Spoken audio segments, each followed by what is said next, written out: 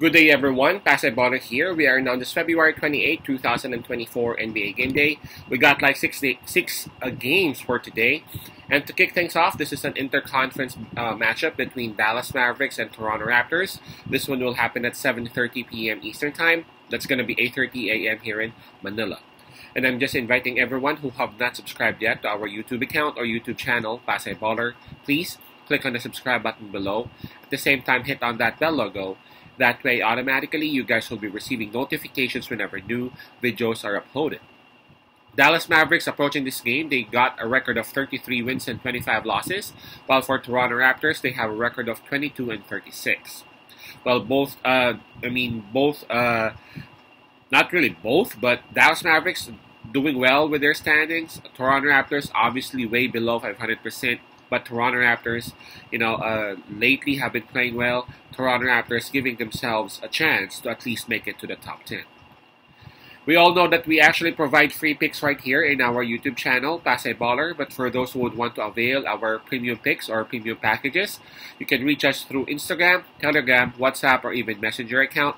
Just take a look at the descriptions of our videos and you would see the details right there. By the way, for those our premium subscribers, congratulations. We've been winning 3 days in a row. Alright, so here we go. The spread, by the way, on this one is minus 2.5. Is it still minus 2.5? Let me take a look. It's at minus 3 now. Minus 3, and that's given towards Dallas Mavericks.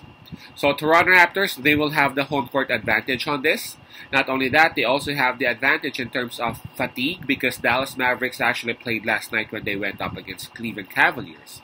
Not only that, Toronto Raptors, they also are having advantage in terms of momentum. Approaching this game, Toronto Raptors, they have won 3 straight. And for their last 10 games, they have won 5. While Dallas Mavericks, approaching this game, they are on back-to-back losses. Now let's take a look at the health and availability for both of these squads. Starting with Dallas Mavericks, I see one player. What happened? I see one player who is out, and that's Dante Exum. But for Toronto Raptors, I see a couple of players in their IL. And those are Marquise Noel, who is confirmed out, and we have Jacob Poeltl listed as questionable or game time decision. Alright, this one's a bit tricky. I mean, a lot of factors really pointing towards Toronto Raptors, They are at home.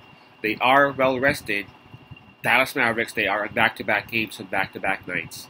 Toronto Raptors also carrying with them very good momentum as they have been winning since All-Star break. But then it's kind of tricky because we ain't sure whether Poeltl will be playing. Just like what I said earlier, Poeltl is on questionable status and he is on game time decision. This is going to be tough for real because, I respect Dallas Mavericks' capability to actually score a lot, and to actually run the ball. But, I just can't say no.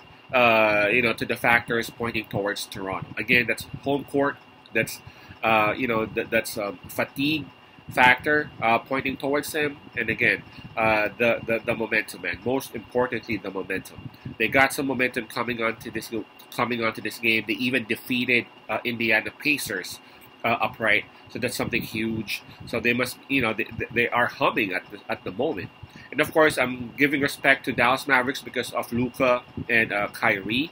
And I'm looking at Toronto Raptors. They got some players who can actually at least minimize the damage that Kyrie and Luka can do. So I'm gonna stick with Toronto Raptors. I know it's gonna be very tough for them without Poeltl. In any case, Poeltl will not suit up and play. But I'm gonna stick with Toronto Raptors, and I'll go ahead and take that +3 spread. Again, that's Toronto Raptors +3. I'm expecting another huge game from Barnes and RJ Barrett. Peace out, Pasay Love, God bless.